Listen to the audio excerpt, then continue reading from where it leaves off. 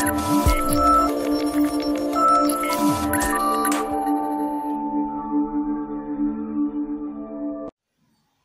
friends, welcome back to our channel. So in the previous session, we have seen the input and output statements in Java programming. So we can read the input from the keyboard or from the files by using the two different classes called the scanner class or the buffer reader class. So if we are reading the data by using this buffer reader class, we have to use the two more classes, that is either input stream reader class or the file reader class. So that we have completed in our previous session. So in this session, let's have a look on the command line arguments in Java programming.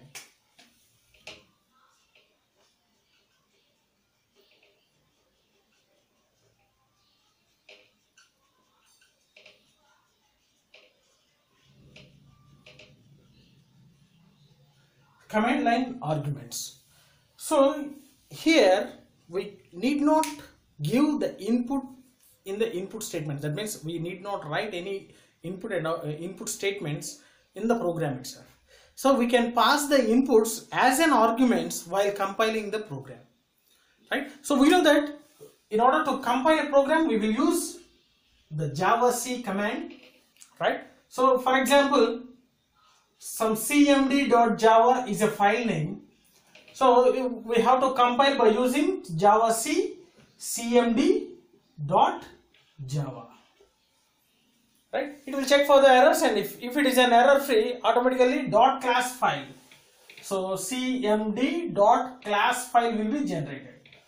In order to execute this class file, we will use a command called java space cmd. Here we did not mention any extension, either .java or .class file. By default, it will be taken as a .class file, right? So here itself, in the runtime itself, while running the program itself, we can pass the inputs to the program. So whatever the inputs we are supposed to give in the program, that inputs should be written here. So if a program we have written for addition of two numbers,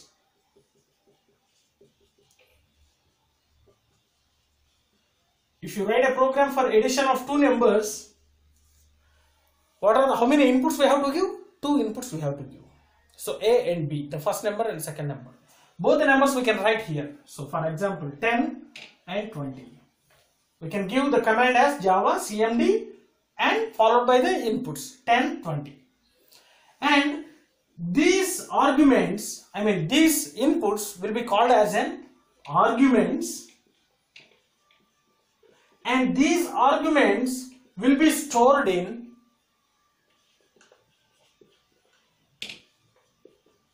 arguments array.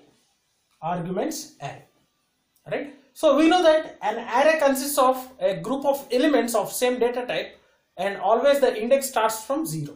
So that means whatever the input we are giving after the class name, that will be stored in array of 0, in the index array of 0, and the second argument will be stored in array of 1. So if you are writing s as an array name, array of 0, array of 1, and if you write on the third statement, it will be stored in array of 2. So likewise, so every input will be stored in arguments array, and this argument array is string, right? Array of strings, right? So these arguments array is strings. Whatever, here we are giving a 10 as an input. This 10 is stored in args0, and that is of string data type. Here 20 is stored in args1, which is of string data type. Here 30 is stored in args2, which is of string data type. So in order to use this 10 in our program, we have to typecast this args of 0. So in order to typecast, we are having the command called integer dot parseInt, which we have seen in input statement, right? Integer dot parseInt of, we can write args of 0, the array name of 0. similarly 1, similarly 2, similarly 3. Right? So like this we can convert the string to integer. Right? So where we have to pass this argument array? Where we have to pass this argument array?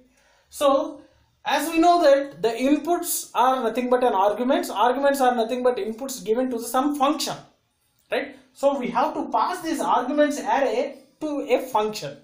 So here what is the function we are writing in the program? That is called main function. So all these arguments arrays should be inside the main function, written inside the main function. So we can write a main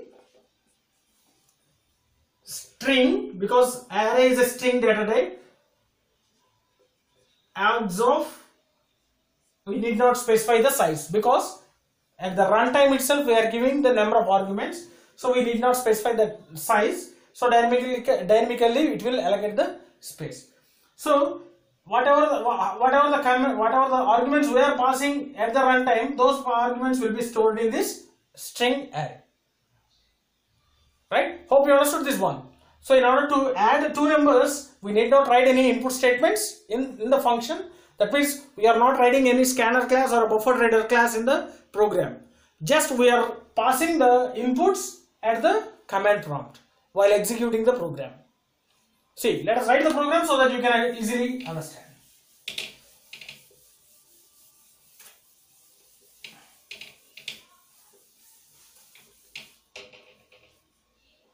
Some class add, we have to write the main function, so it should be public so that it will be available for all the classes.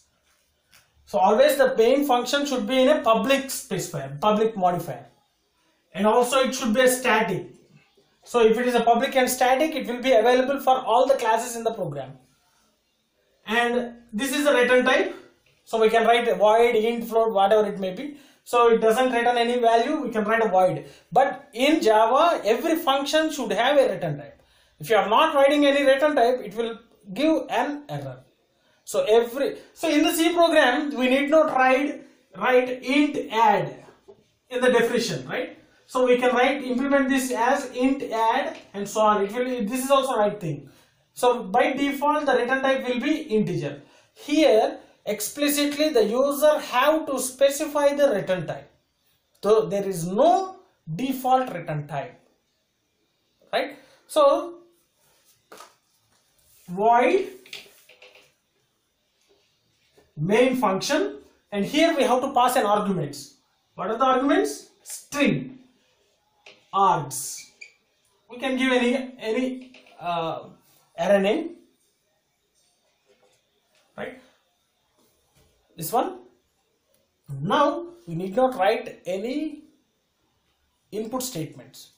Just write down int a, b, c, and now take the inputs. A is equal to, convert it, integer dot parseInt of what is the first input which is available in the array name of 0, that means in the 0th index. Next, b is equal to integer dot parseInt arguments array of 1. Now c is equal to a plus b. Now print out system dot out dot println c. So it will give an error. So while executing, so always the program should be saved with the name of a class name in which main function has been written. So in our program, number of classes can be written, and in which class we are writing the main is called the main class. So we have to save the file, that means .java file should be having the file name which is equal to the main class name, right? So we have to save it as add.java. So after writing this one, we have to compile it by using javac add.java. After this, we have to run the file, which is java add. So as it is the command line arguments, we have to give the inputs in the command line itself. So here we have to give two inputs. Let it be 10, 20. Automatically the result will be printed as 30 because the 10 will be stored in argument 0, the 20 will be stored in array 1, index 1, and the both index 1 and index 0 values will be added and it will be assigned to C and the C will be printed, so 30 will be printed here. So this is the command line arguments. Any program, any logic, we can take the input in command itself. So that's why we have to write this string.arguments array in every main function. So in the absence of this parameter, that means argument declaration, the program is not about to execute. So an error will be occurred. So this is the syntax of a main function which is available in JVM.